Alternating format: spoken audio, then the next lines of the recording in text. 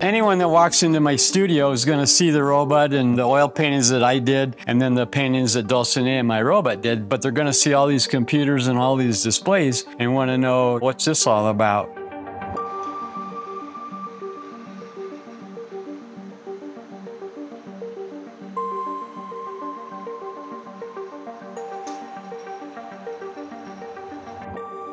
We have the little outside computer, and then we have the 3 computers that are part of this whole fusioneering process.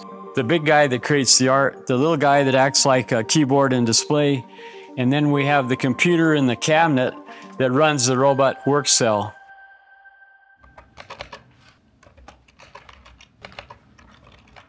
Early on, I was on a chairlift with a friend in Vail, and I was telling him I was concerned about viruses destroying my work and getting on my computer. And he said in his business, they have 2 computers, an outside computer that's connected to the internet and the world and where they run all their apps, you know, where the email goes and where Word goes and spreadsheets and those kinds of things. Down in the corner, I have this little tower that's my external computer.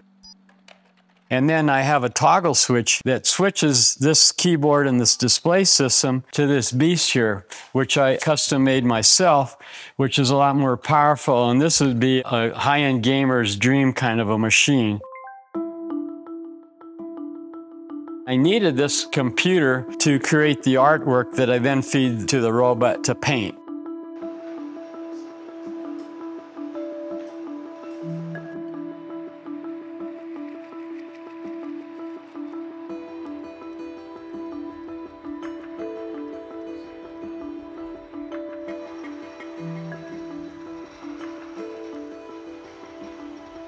From the very beginning of this journey of fusing art and science and creating a robot that creates paintings, I made a rule for myself, in addition to not retouching a painting, that I was going to create only original work, not copy a photograph or a JPEG. Because of that, it's been a lot more fascinating for me and more interesting because I love the whole creative process. The question was, well, what are you going to paint? The first 2 paintings I did were using a type of AI called generative. So it's a generative system, and every time you hit the run button, you're going to get a different image. And then from those first 2 paintings, I migrated and kept getting more ambitious with my ideas and going into various directions. Like, for instance, I have a painting with 1,000 tadpoles using swarming technology, which is another subset of AI technology. And then I got into complex adaptive systems and artificial life forms and genetic programming. I got into all kinds of different areas. When I'd finish one painting, I'd go in a totally new direction because it was most interesting for me, most exciting, and I always wanted to create original work because I thrive on that whole creative process and struggling through problems to reach the next level of creativity for the next kind of painting. I got more and more ambitious. I was always setting the bar higher to challenge myself. I'm creating the painting, the composition, the design, the colors, the brushwork, all of that is created here.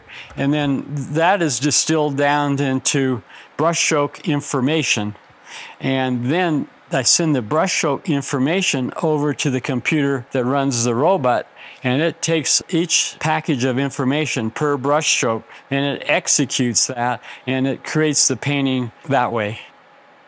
This little guy here is kind of an interesting story in that it really just is a display and a keyboard for the computer in the cabinet here that runs the entire robot work cell.